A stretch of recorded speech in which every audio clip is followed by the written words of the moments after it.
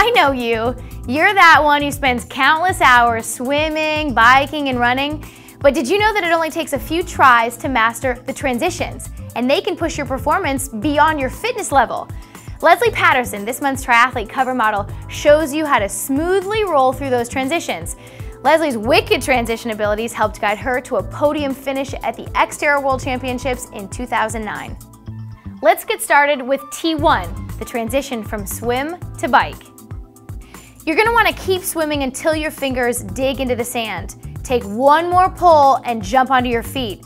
Once you're on your feet, grab your goggles and put them on top of your head instead of taking them off. This will keep your hands free to strip off your wetsuit. Run to your transition area, remove your cap, drop your goggles, and forcefully push your wetsuit toward the ground by the waist.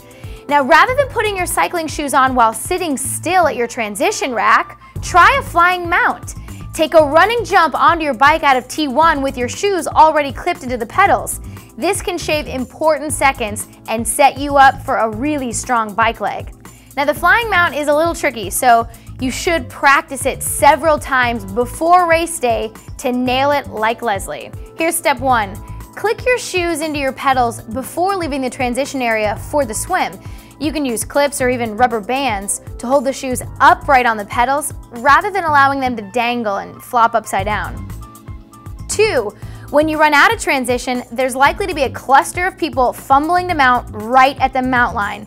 Get past this congestion before jumping on your bike. 3. Lean into the handlebars to support some of your weight and decisively jump while throwing your right leg over the saddle. 4. Rather than landing on your backside, try landing on your inner thigh and then slide in onto your rear. And 5. Put your feet on top of your shoes and accelerate up to speed. Slide one foot into its shoe and re-accelerate before sliding on the next shoe.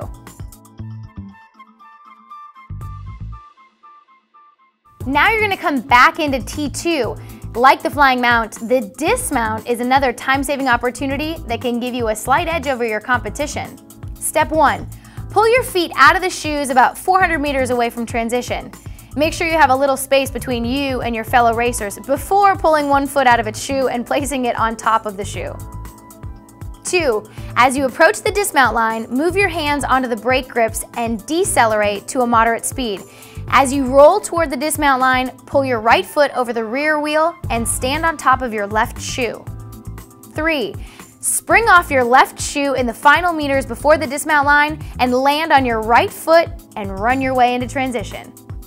Re-rack your bike quickly when you get back to your transition area and undo your helmet. Grab your running shoes by the tongue and the heel and forcefully yank them open to slide your foot in. Sink the elastic laces on the first shoe, then do the same with the other. Now, rather than putting your accessories on at your transition area, grab your nutrition belt, visor, race number, and anything else you plan on running with, and head for the run out.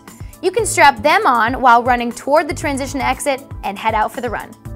Good luck with your next transitions. Hopefully they'll be as wicked as Lesley Paterson's.